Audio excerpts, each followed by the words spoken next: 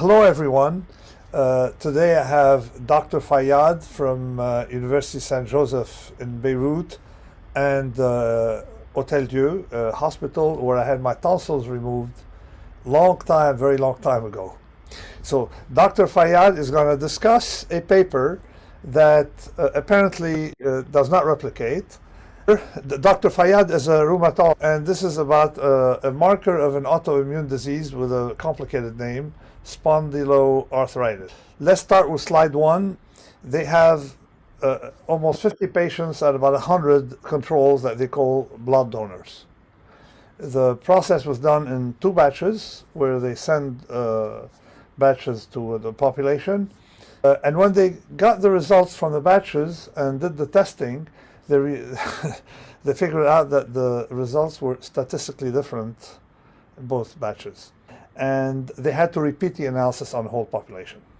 They repeated the analysis, and unfortunately, they ran into a slight mishap that they did not have enough blood, but it was not unevenly distributed. So what did they do for that missing data? So what did they do?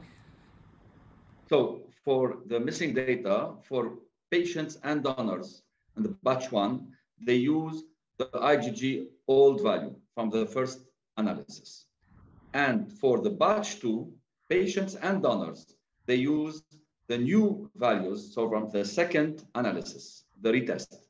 And when there were no values, so there were missing values for patients and donors in the batch 2, they use the old value from the first analysis. This by itself can explain non-replicability. Now, how do you know what happened here?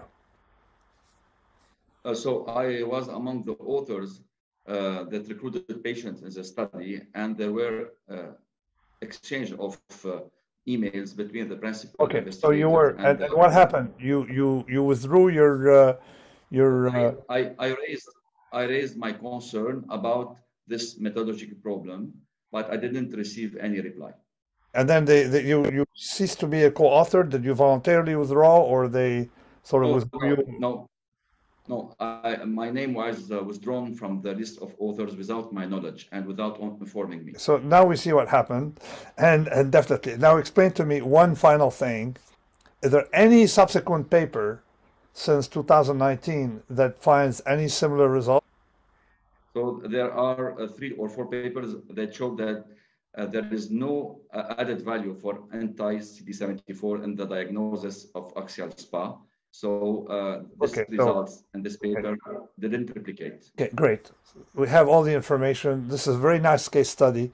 Thank you very much, Dr. Fayad. And we probably have to classify the different sources of non-replicability in future papers. Here, one, maybe it could be another one embedded in a paper, but here we have good indication of mixing samples, and there's particularly something interesting that I'd like to point out that may reinforce his analysis, is that there appeared to be no correlation between the old and the new data. So there's something weird. Thank you very much, Dr. Fayad, and have an excellent day. Thank you, Professor Taleb. Thank you.